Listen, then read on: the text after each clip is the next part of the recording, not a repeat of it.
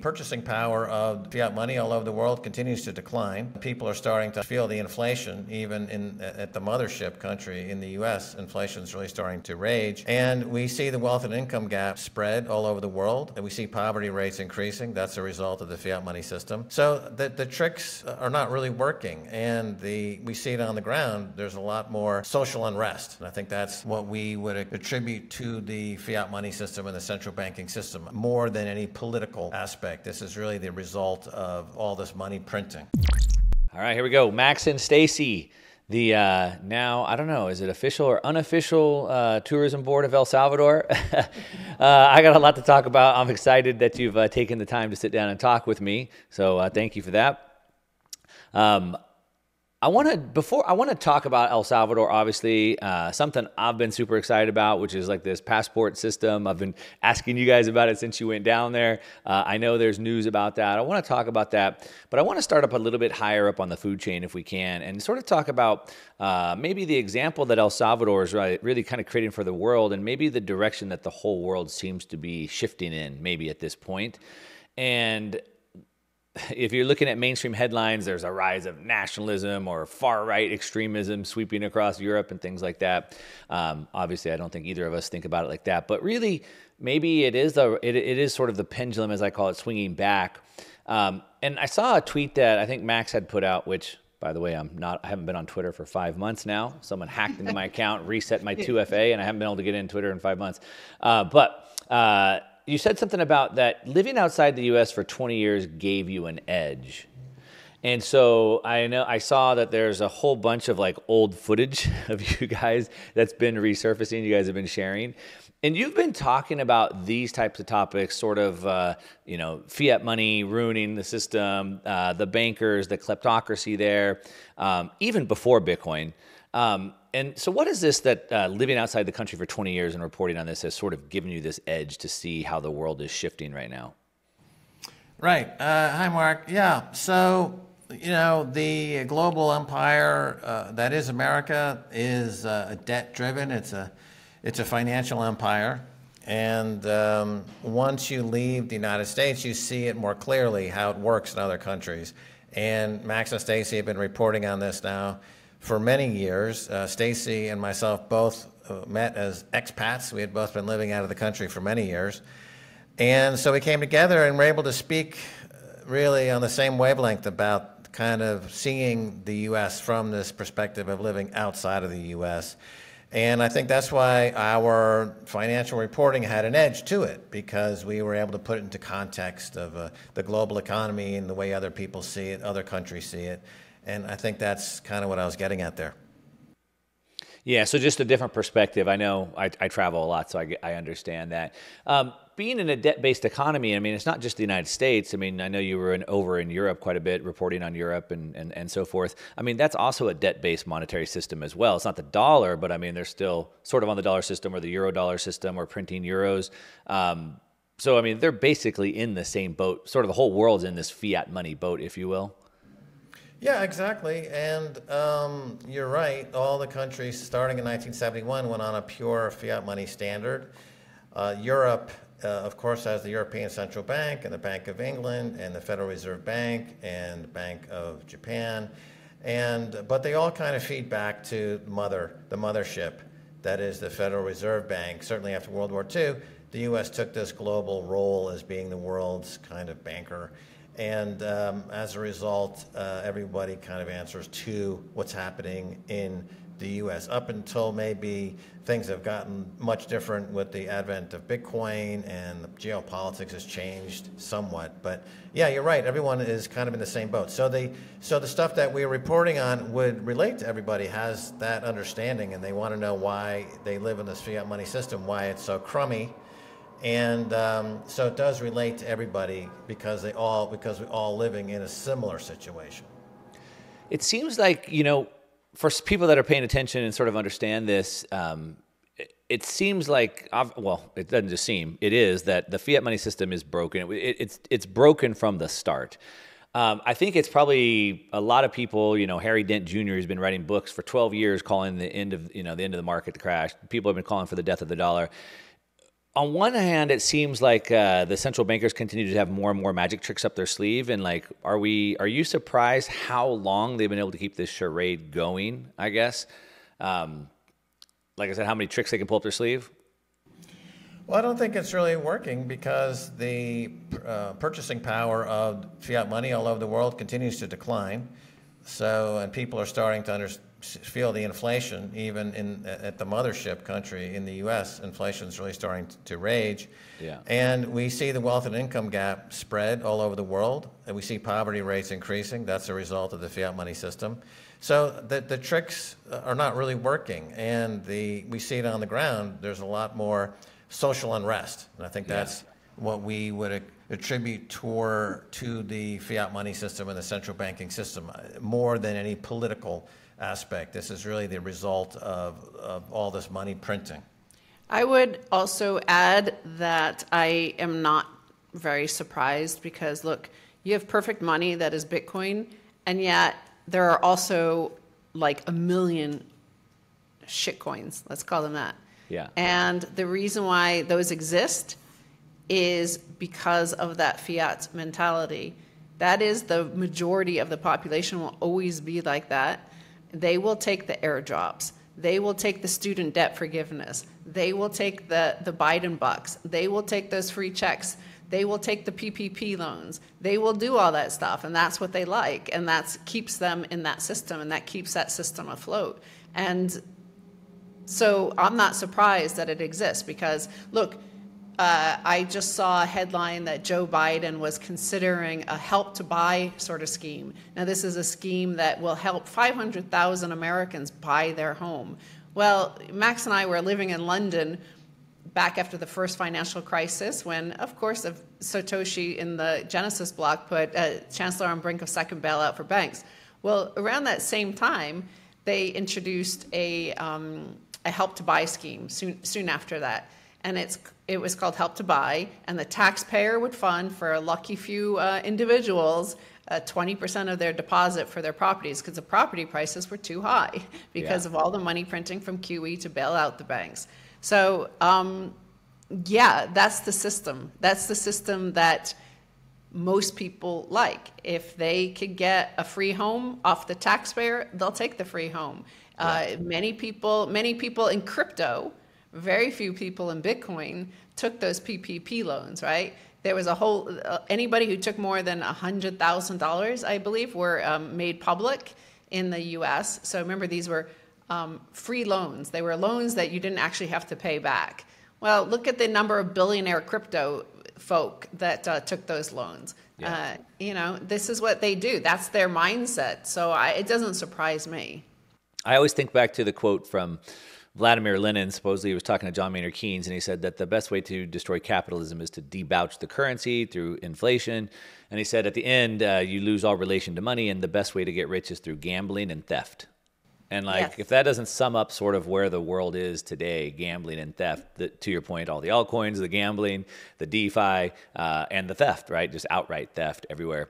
But Max, I love that shift that you said, and that's actually kind of what I was thinking about and wanted to ask you about. When you think about fiat money crashing, what do you consider crashing? Just because the governments have been able to stay in power and keep kicking the can down the road doesn't mean it's not crashing. But really, if you look at the societal impacts, I mean, it's bad. I mean, if you look at the mortality rate in the U.S. is dropping, to your point, the social unrest happening all over the world, and you see it happening more, overseas. The stuff that I'm seeing out of Europe seems really, really bad. I guess kind of what Stacy just said there about everybody wants to get that free house. Not everybody, but a lot of people are happy to get that free house. And so I'm a little bit surprised, and I just want to get your take on this. I kind of thought that with democracy being sort of this tyranny of the minority, if you will, like once, 51% of the population has learned they could just vote themselves more money, why wouldn't they just continue to vote themselves more money? Like, why would they ever vote to give themselves less? And so it almost seems like there's no way out of it. But seeing what happened in Argentina, where like the people voted for a new president to like gut the whole, government handout system, sort of shocked me. I don't know. What were your thoughts on that? Maybe this pendulum swinging and the people are ready to vote themselves less money. Right. Well, we've called it the global insurrection against banker occupation, or GIABO. You know, we coined that phrase on our show maybe 7 years ago.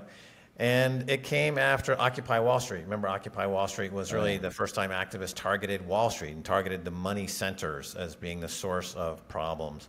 And that meme, that idea has grown ever since. People starting to understand that it's the bankers, it's the money, it's the central bankers, it's the Ron Paul ideas that have been talked about for many years. And to your point about, you know, looting becomes a way of life. I know Stacy refers to the Bastiat quote about this, and it bears repeating. It's so true. Looting essentially becomes a way of life, and it becomes normalized. And so, or I would say, I've said in interviews before, where if you took fraud out of the American system, there would be virtually no economy left. It's an economy based on fraud, built on fraud, and without the fraud, there would be very little left. It's a mechanism to encourage fraud.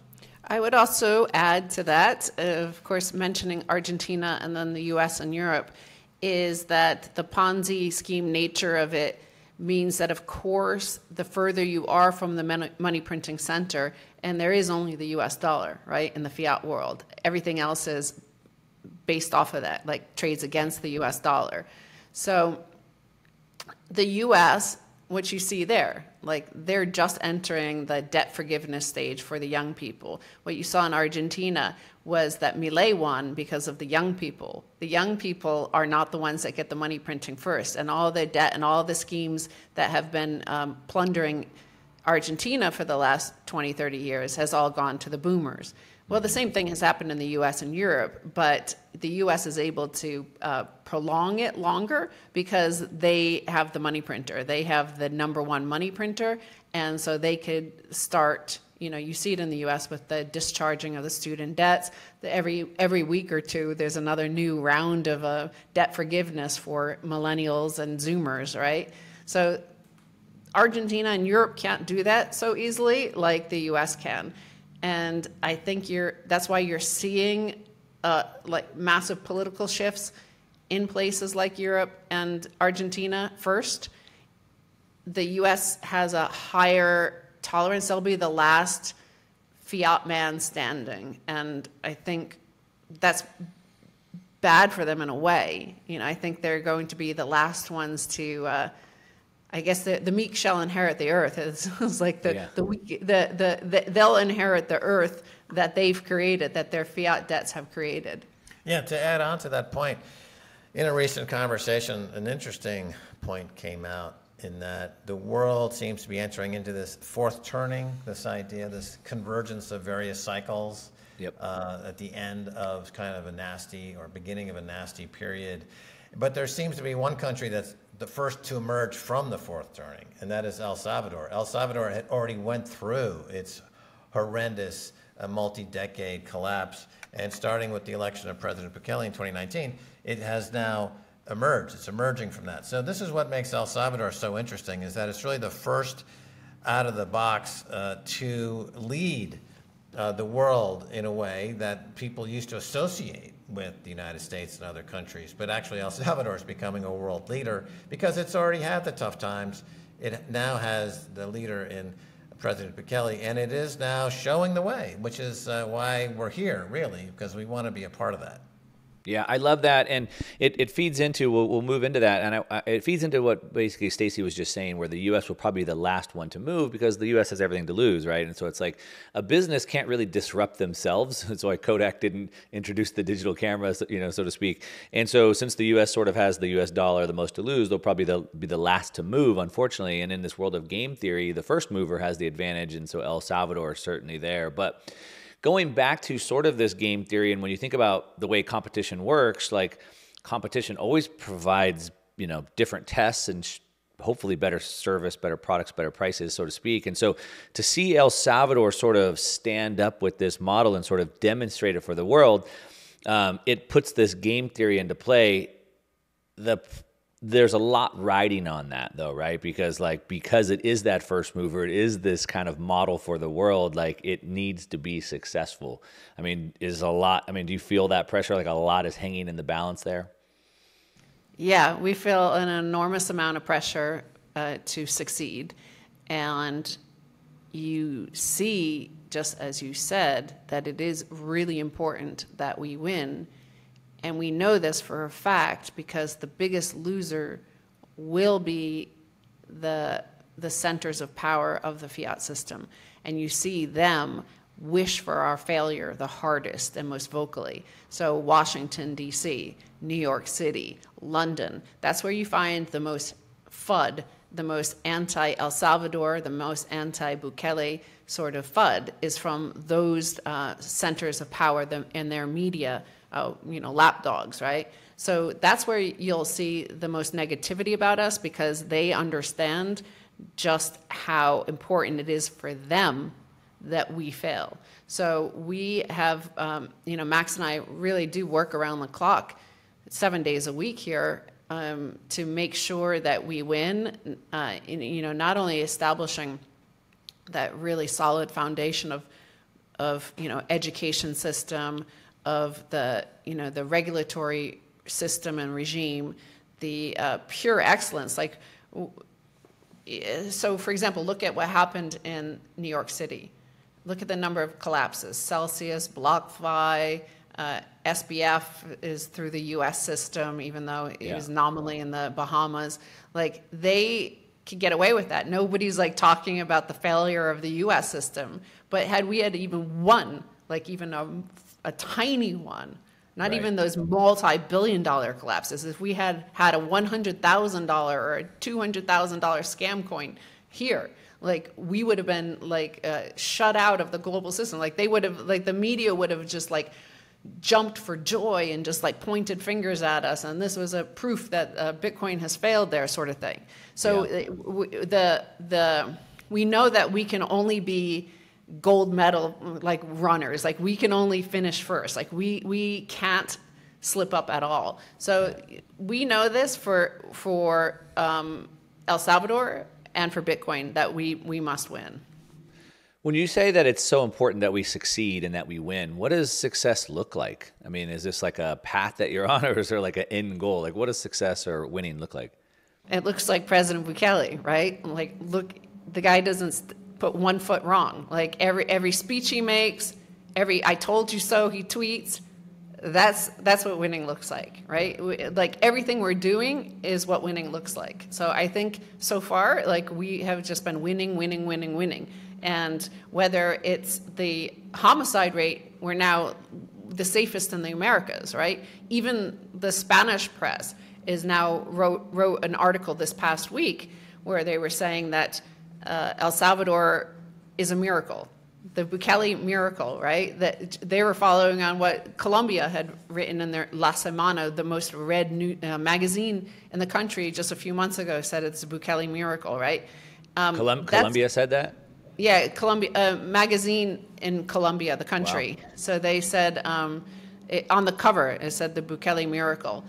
And this is part and parcel. It's the same person. It's the same leader with the same, virtues, like fortitude, like patience, like all the things that President Bukele has that delivers not only Bitcoin, but also the security state, right? The peace and security that had long, been unable, nobody here had peace or safety for 40, 50 years because plunder was a way of life for a group of men in this society. So they plundered rather than protected.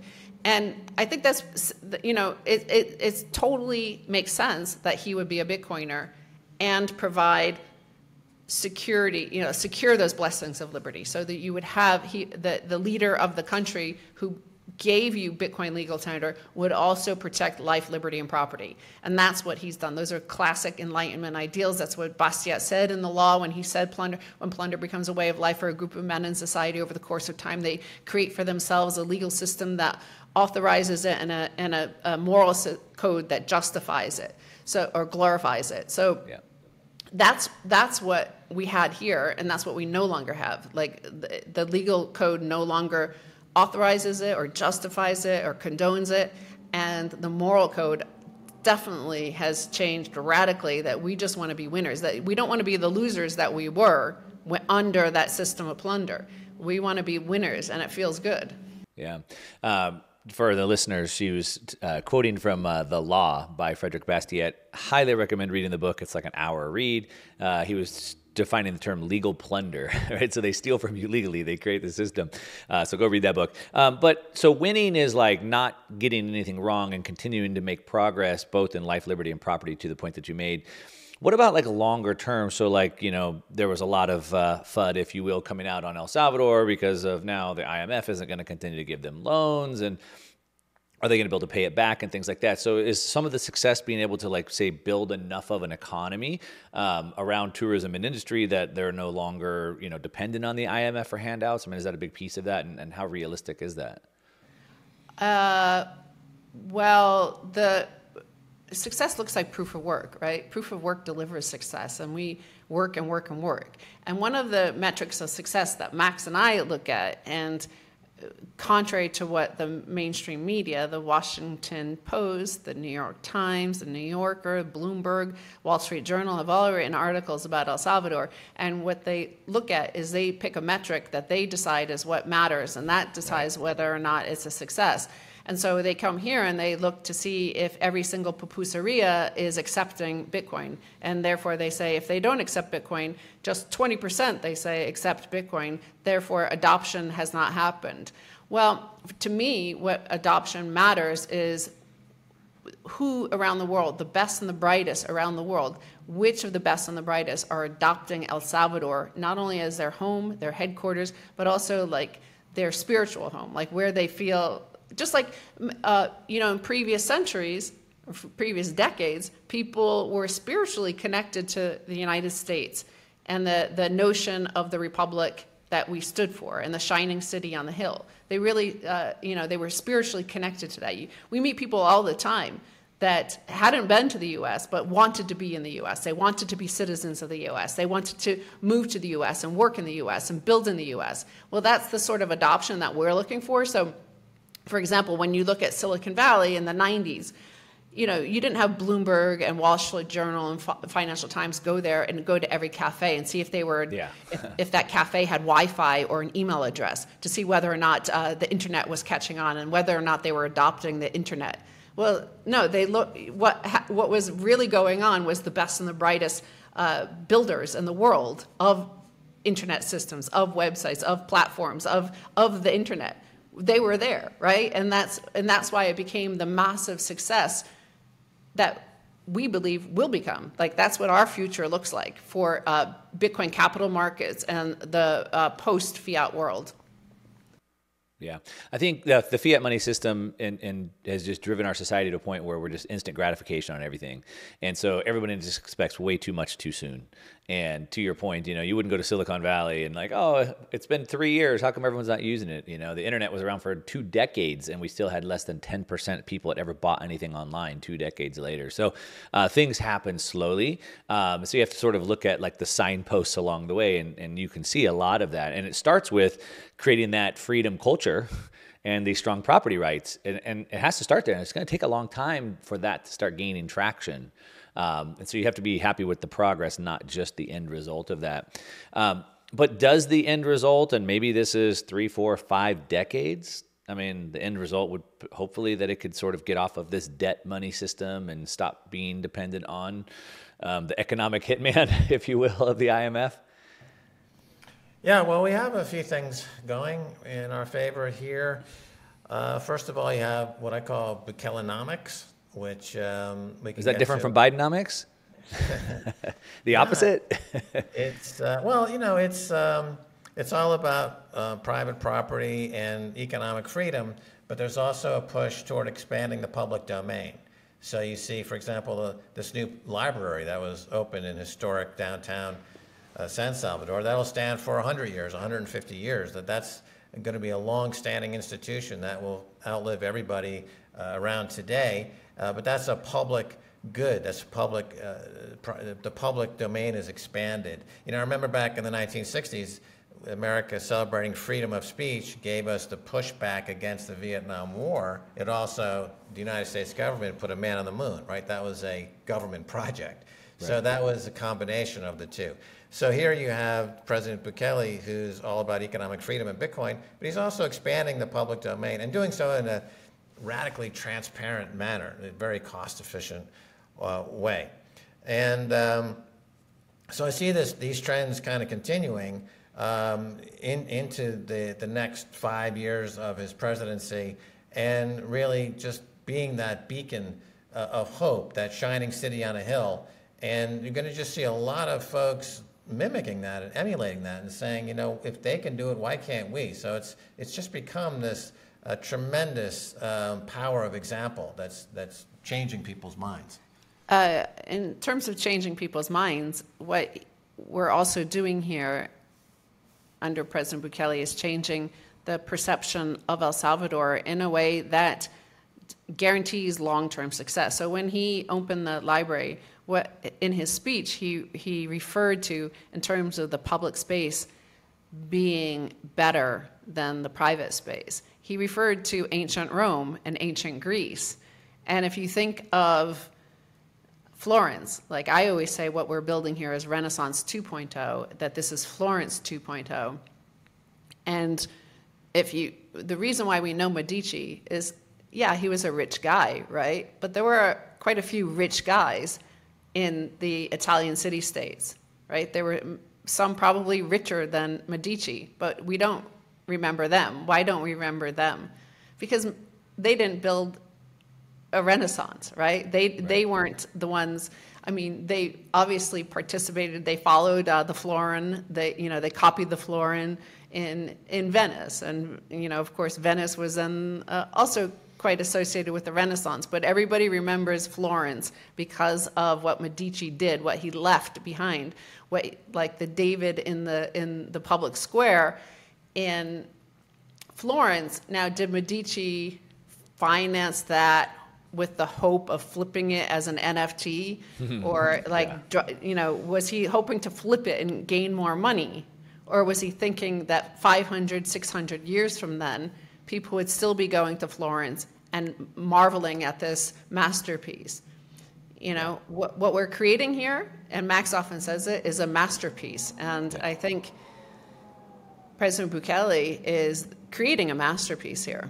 Yeah, I took the family to Florence this summer for the first time, and we hired a guide, went on a financial tour, toured the whole Medici thing. It was really awesome. And I was consistently just blown away by just how big, how grand all that stuff was, right?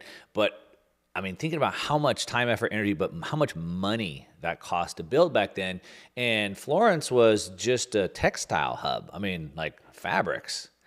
And then we went to Venice, and I see all these like cathedrals. I mean, it just blows my mind. And it just made me think, like, only on a gold florin, only on a sound money standard could you do something like that. Like, there's just no way we could do that today with inflation where it is. But going back to sort of building that sort of monument and sort of helping to fund that shift, I think it's even bigger. So, like, sure, they left that stuff that we go look at today, and it's still there. And like I said, I was just there. It was amazing. But like, really, with El Salvador, sort of with this first mover advantage, it's not just about what's being built in El Salvador. It's what they could influence the rest of the world to do.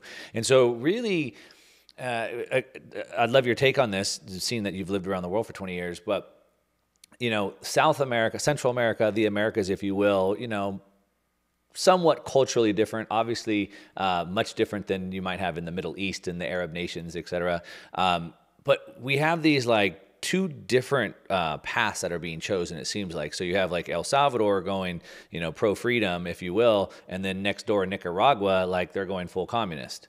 In South America, you have, Chile adopting a communist constitution, Colombia adopting a communist, but then you have like Argentina going to a libertarian. So we're sort of seeing that playing out in real time. I mean, is that how you're framing that? Is how you're seeing that?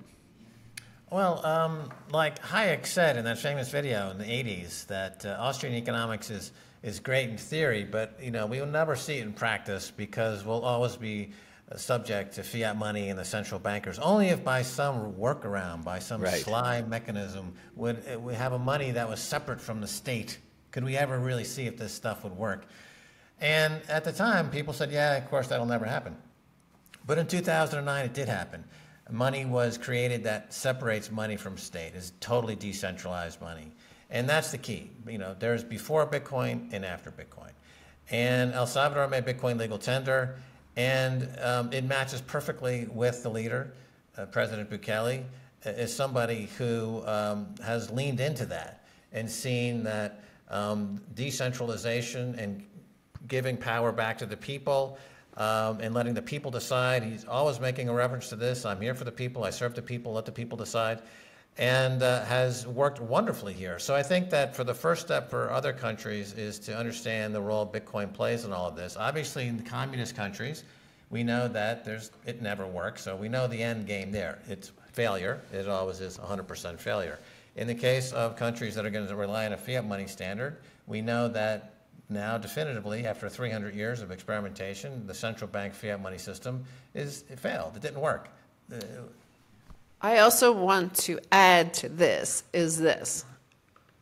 There will never be another El Salvador, I believe, not for another 500 years, because that's the thing. When you talk about communism or capitalism or Republican Party or Democratic Party, these are like political parties and political ideas that are now dead. President Bukele is a leader, and we don't know what that looks like. That's not something that we, in modern history, have any sort of, we don't recognize that. We don't know what he is because we've never seen a leader like that. He's a 1 in 500 year sort of leader. And when I mean, there's only been like maybe 50, mostly men throughout history, who have been leaders, right? And he's one of them. So to have that is very hard work. And how you know that nobody recognizes what it is that they keep on calling him a miracle, or the Bukele miracle, that it's like divine, it's from out of this world, it's nothing that we've seen before. But that's because we don't create leaders anymore. Alexander the Great, who was his teacher, was like one of the three greats of philosophy: Aristotle, Socrates, or Plato. I think it was Aristotle. So they were trained to be great. He was trained to be great. He was destined to be great because that was how we trained people back then. That's what mattered back then.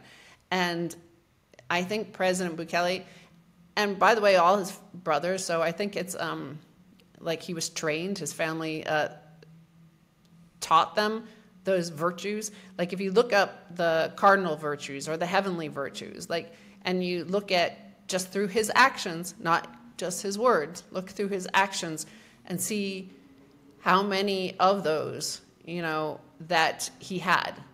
So how many he has, right? And, I always talk about the fortitude and patience, because those are the things that stand out to me the most.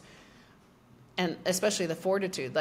He stood really firm when all of the world was mocking and laughing at El Salvador for adopting Bitcoin, and then soon after for, securing the rights to life, liberty, and property for the people. They were calling him horrible names and jeering and threatening El Salvador because of, kicking out the gangs and arresting the gangs and stopping them from plundering the people. Well, he was, he remained firm and believed in his vision of what he saw El Salvador as becoming.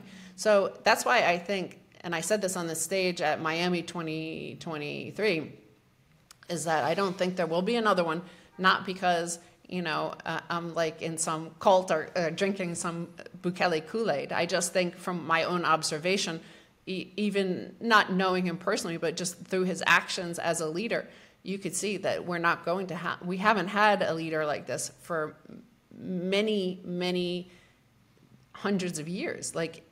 Especially if you put it into the context, we've had great orators, and that's one important ingredient to be a great leader, to have that ability to persuade. But we've never had somebody overcome the obstacles that were in the way of somebody like President Bukele running the most dangerous country on earth, in debt and impoverished country. So that he overcame those, and that we're treated like that the world knows our name now is quite remarkable for this little country. Well, Yeah. to Stacy's point, so if in fact the El Salvador Bukele miracle is irreproducible, and instead of waiting for another country to become the next El Salvador, the only option would be to move to El Salvador. So I think that's what's going to be driving a lot of folks to actually move to El Salvador. And we see that in the numbers, right? The number of people at the southern border in the United States who are fleeing South America and Central America. Well, one country is an outlier, and that is El Salvador. There's now almost equilibrium. There's now almost as many people fleeing to El Salvador as there are people leaving El Salvador. So that speaks to the uniqueness of what's happening here. And I also want to bring it back to Florence because, again, like there were a load of very wealthy rulers of the other city-states, and yeah, they did finance some public art, and yeah, they did finance some of the same artists, and they did copy the florin, and they had the ducat and other like currencies like that.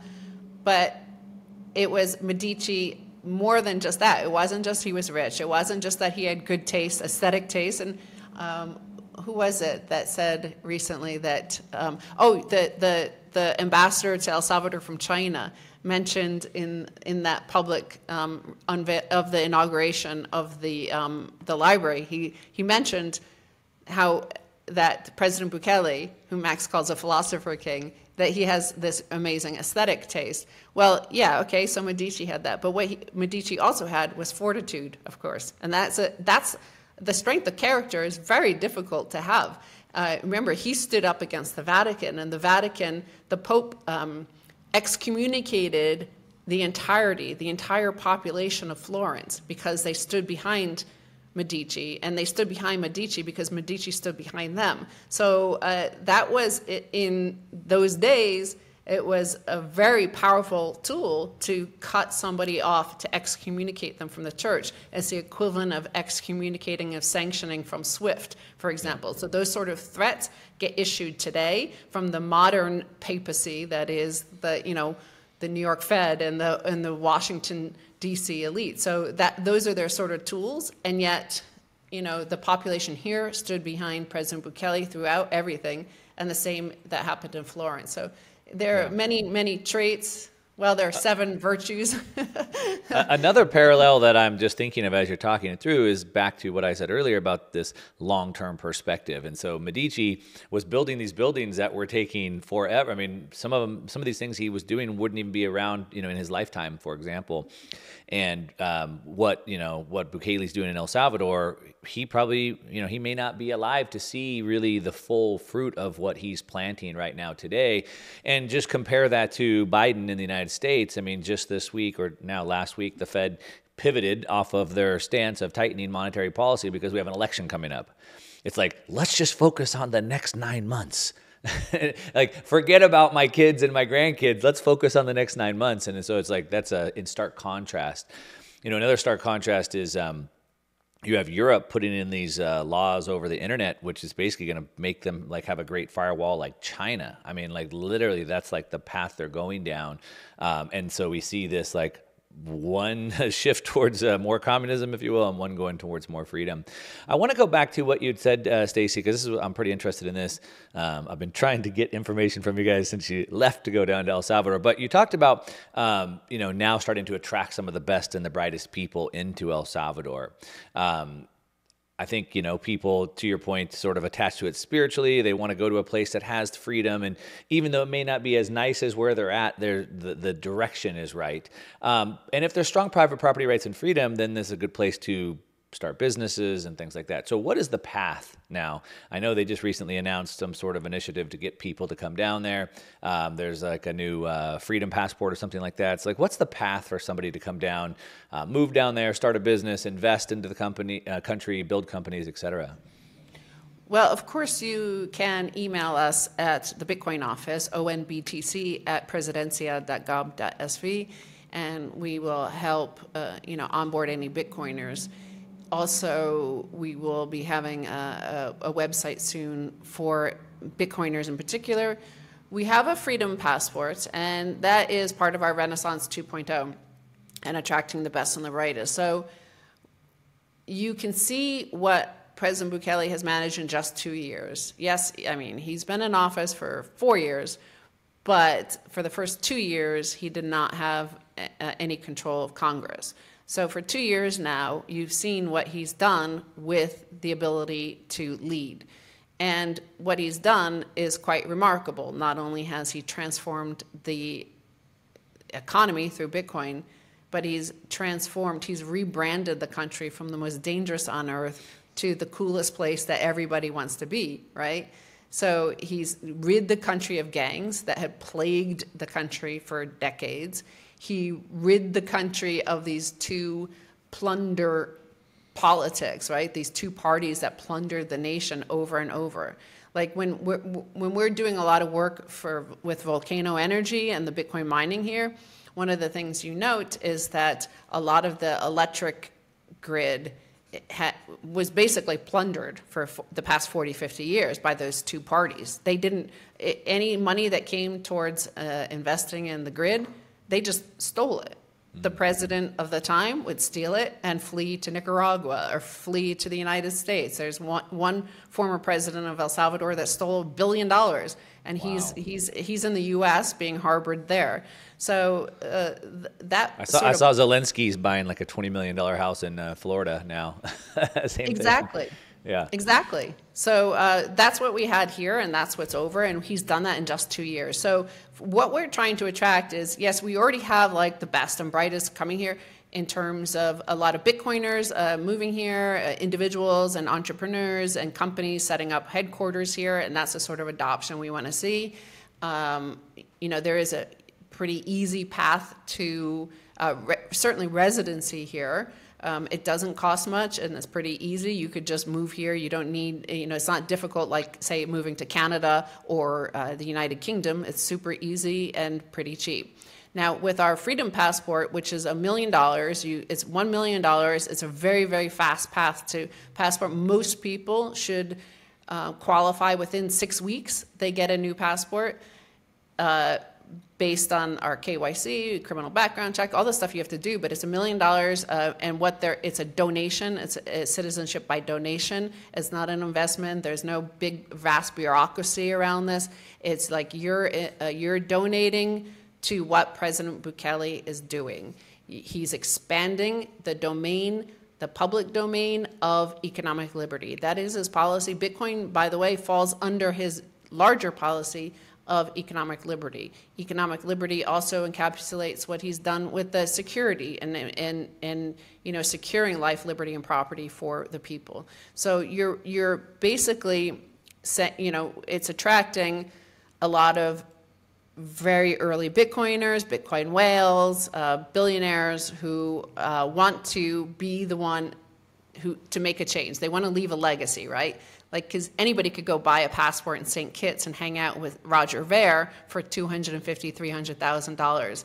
But here, you could be in the history books as part of, like, if Medici had invited you to come have dinner with him and Da Vinci and Machiavelli and all Botticelli and all the cool people hanging out, Michelangelo hanging out in Florence, like, you would do it, right? You would pay $1 million to be at that table and have a say in building the future that Florence did achieve. Yeah. So $1 million if you want to fast track it and donate to the cause and sort of have that passport. Otherwise, anybody could move down there, start a business, and just apply for, I guess, probably temporary residency, then get a permanent residency and sort of go down that path. It's probably a 5-year path, I'm guessing. It's a 5-year path, and you can go, there's two sort of entities that could help you with onboarding to that path of residency and business formation and ultimately citizenship. And that would be Accelerate SV.io. So Accelerate SV is the country symbol for El Salvador .io, and the other is ASO Bitcoin, the Association of Bitcoin in El Salvador. So asobitcoin.org, and they're also on Twitter. So you could go to them. It's like I don't know, don't quote me on the numbers, but it's like less than $1,000 to get legal help to help you onboard. But you could do it yourself if you can read Spanish, and a lot of it is in English. If you go to the migration website of El Salvador and you could figure your way out there, it might be less than $100 to apply for a residency visa. What are some of the like long-term risks here? And I think, if I'm not mistaken, you had told me that Bukele sort of like stepped down, so he's rerunning for election potentially. You know, a lot of people had accused him of being a dictator because of the way that he had to sort of reform the court system. The two political parties, to your point. I don't know if he stepped down, he's rerunning, correct me if I'm wrong, but maybe to sort of prove that, like, hey, I didn't just take this over, you can reelect me if you want. Do these run on like 4-year cycles like the U.S.? And like, what happens if there's a color revolution, he doesn't get reelected in 4 years from now? Like, what does that look like? It's 5-year terms here, and he's following the Constitution. The Supreme Court here said that if he steps down, or if he takes a leave of absence for 6 months prior to the inauguration, which is June 1st, then that's qualifies under the Constitution, which was written during the military dictatorship in the 80s, early 80s. So he's doing that in terms of, I don't think there's going to be a color revolution. The U.S. has seen with their own two eyes the remarkable achievements here, and the U.S. ambassador, who was only appointed in 2023, the U.S. ambassador to El Salvador, who is he's a really good guy. He's a lifelong diplomat, and so he's less political. For example, like a lot of U.S. ambassadors are, friends of the president. This guy, he's a smart, good guy, and he's honest, and he said what he saw here, and what he saw here was the people living in freedom for the first time that he's ever seen, and he's been here many times over the past few decades. So he believes, and the United States believes, that that there's now peace and security here, and life is being protected, and the people are happy. And they said recently, and including somebody from the State Department was here, and they said that let the people decide, because we believe in democracy. So if the people don't like it, then on February 4th they can let their voice be heard at the ballot box. And the polls, Gallup shows that basically about 93% plan on voting for him and his party. Let's talk about some predictions here, Max. Not price predictions. If you wanted to, you could throw that out there. But we have right now, we're sort of sitting on the precipice of potentially multiple ETFs getting approved, potentially here in weeks, although they're quickly changing the registration to where they're, I guess, not physical now. There's going to be cash settled, so it sort of defeats the whole purpose. But as that's happening, the evil empire BlackRock wants to launch their ETF, et cetera. While that's happening almost in unison, we have Elizabeth Warren passing this horrible bill that would basically make could potentially make Bitcoin and cryptocurrency illegal, potentially. And potentially the attack vector there is like this self-custody. Maybe I'm reading in this too much, but like if they could take away the ability to self-custody, but you can own it through BlackRock, so to speak. Do you think those two things are coming together sort of in unison for a cause? And if so, does that, I would imagine, help what El Salvador is doing? I mean, if I can't own it in the U.S., I mean, maybe I'll own it on paper, but then I can move down to El Salvador and custody it myself at some point.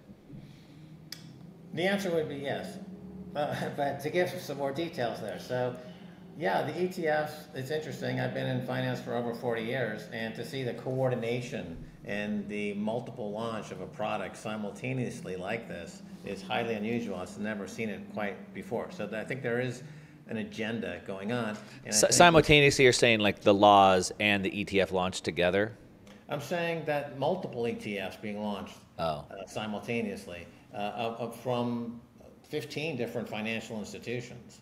Right. Or all have an ETF in the works. Usually it's, first mover advantage, and somebody comes up with an ETF and they kind of get the market, and they're like the GLD, for example, was launched, and I believe it's either HSBC or JP Morgan are the custodian behind that, and they launched it and they captured the blind share of the market, and they have that product. And that's typically the way products are launched. But here they're saying to Wall Street, we want you to coordinate a product launch simultaneously amongst all of you financial institutions.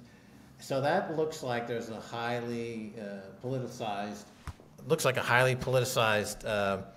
kind of coordination going on there. Simultaneously, Liz Warren is saying what she's saying and attacking Bitcoin and so-called crypto. So to your point, does this set up a situation where the public is only allowed to own ETFs, which are a derivative of Bitcoin and cash settled, similar to gold? You know, if GLD gets into trouble, they have the ability to settle in cash. They don't have to send you gold; they can send you fiat money.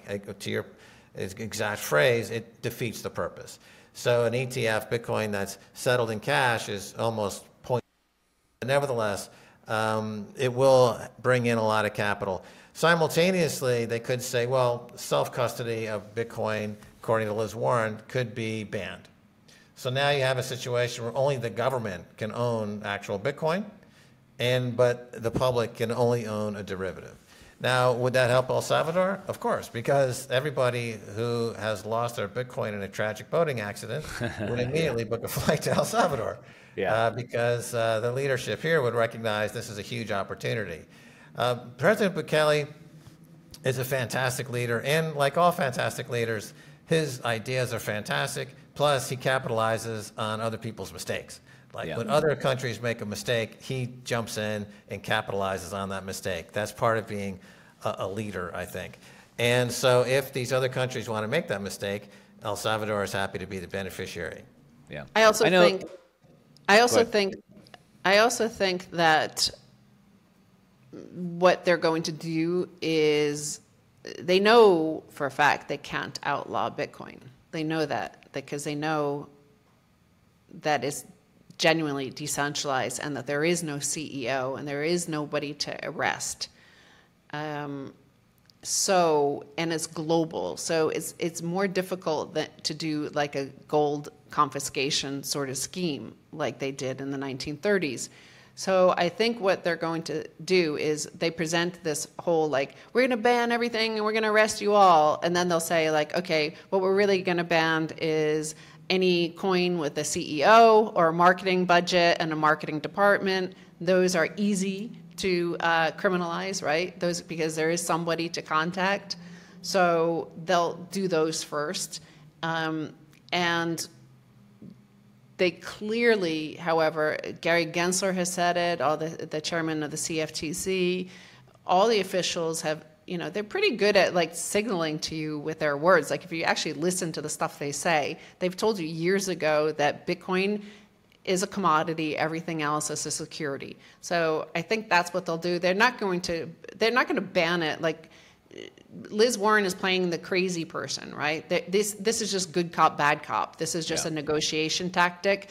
And what they're going to do is they're going to regulate they're going to do kind of what we did here. Bitcoin is money and everything else is a security. Because if you didn't say everything else is a security, what the shitcoiners and scammers said is like, well, you haven't like defined us, so we get to operate with impunity. Well, no, like it's against the law to scam people. And here's your avenue to register as a security, tell everybody that they're going to lose all their money, and the warning, the symbols on the back of the cigarette package showing you're going to die. You're most likely going to die smoking. The same thing with a shitcoin is like you're going to lose all your wealth. You're going to end up poor. You're going to end up like we're going to put photos of homeless bums on the street. Just passed out, sleeping under a stairwell. And that's basically your future on the shitcoin. But, okay, you knew, and because in a hard money economy, there's nobody there to bail you out from your dumb mistakes. Like, this ain't the US dollar sort of fiat money system here. We don't have our own printed currency to print and bail you out from your dumb mistakes. Right. Yeah, my fear is just you see things like the Restrict Act they put into place, and what Elizabeth Warren's doing is like any interfacing with any piece of software or technology that they deem to be a threat to national security could be illegal. And they're using words like, oh, it's a threat to our financial stability. So is that a threat to our security? Hopefully we're a long way from that. The Supreme Court won't allow it. They've already done this dozens of times, and every new tyrant in the Senate thinks they could argue differently. But the Supreme Court has always backed free speech. They've always backed code. They've always done that.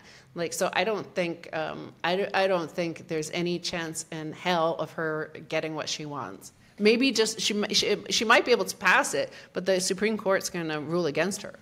Yeah, remember, Bitcoin separates money from state, and that's as accurate. That's true as saying that gold is element number 79 on the periodic table. It's a statement of fact. Yeah. And now the state is trying to snatch it back. But the vector that Bitcoin is on, it has achieved escape velocity. And that no state will be able to try to bring it back in the fold. It's gone. They messed up. It's gone. Yeah, Austin Goolsbee was right about that. He said we should have killed it while we had the chance. You know, he being under President Obama, but and Satoshi himself said as such during like when WikiLeaks first got involved in Bitcoin in 2010. He was worried. He expressed concern, saying that we're too young and we're too small to battle. We kicked the hornet's nest, he said. Yes, kick the hornet's nest. That's what he said. Yeah. And so he was right. But luckily, well, the U.S. had multiple war fronts at that time, and it was too small, and they didn't think it was going to be a threat. So they just thought it was Max and Stacy on Keiser report. So they were wrong. The thing about money, Mark, as you always bring up, is that it is a coded way to promote freedom. Right. And so Bitcoin is perfect money, and therefore it satisfies something in us as human beings. So as long as humans still want to be human, Bitcoin will be on that vector going away from the state, and the state always ends up coalescing and becoming powerful to the extent of snuffing out freedoms. Yeah. And therefore, this battle against money versus the state has been lost by the state. They have lost. They are dead. The only thing left now is to bury them. They're the walking dead. Yeah.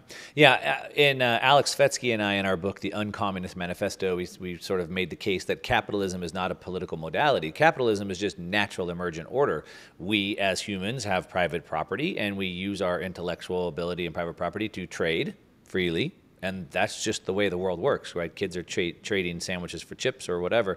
I had a fire, you had an animal. We share that, right? And so if that is natural and emergent, then we need a way to trade. And so we need some form of medium of exchange. And that's just human nature. The government can't really co-opt that. They could try for a time, but to your point, Max, like it's already failed. It will fail. It will already fail.